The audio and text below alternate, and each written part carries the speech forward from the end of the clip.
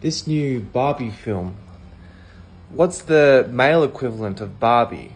Because this film is supposed to be like a socio-political feminist movie that really pushes into little girls their role in life.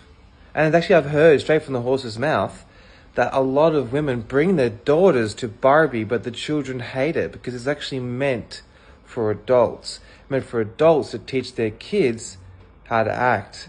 That the whole idea of the family unit, which has made civilization progress for thousands and thousands of years to this illustrious, beautiful life we have today.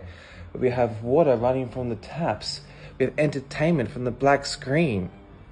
We have all the world's knowledge available from this little phone in our pocket. It's a miracle. We are blessed. We are so grateful for this amazing world we have today.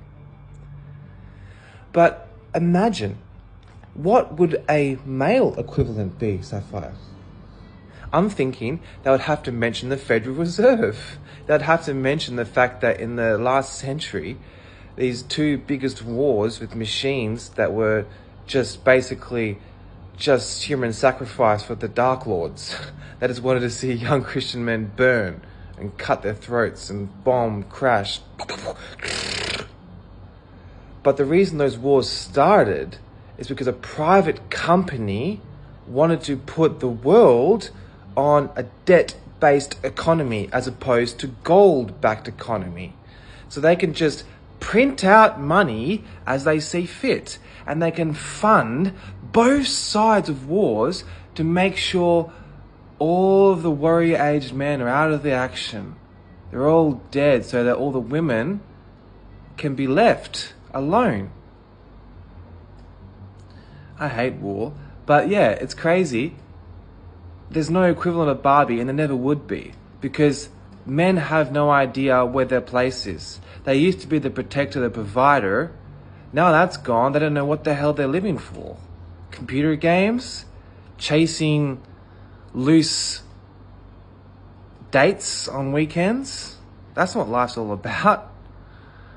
And they would not allow a movie that mentions why wars are started. They would not allow a movie that talks about toxic materialism, not toxic masculinity. What the fuck is toxic masculinity? If you're saying that, you're saying your own father is poison, which means your mum fell for poison. What does that say about your mum? If she fell for poison, is that saying she's the brightest button in the drawer?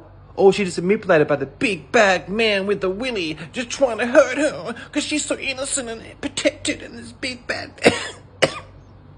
Yeah, the point is, there's no alternative to Barbie for men. And there never would be, because they want men to be depressed, fat, alone, directionless. So they can just be cut out the gene pool and we can import third world men to keep the population going, yo!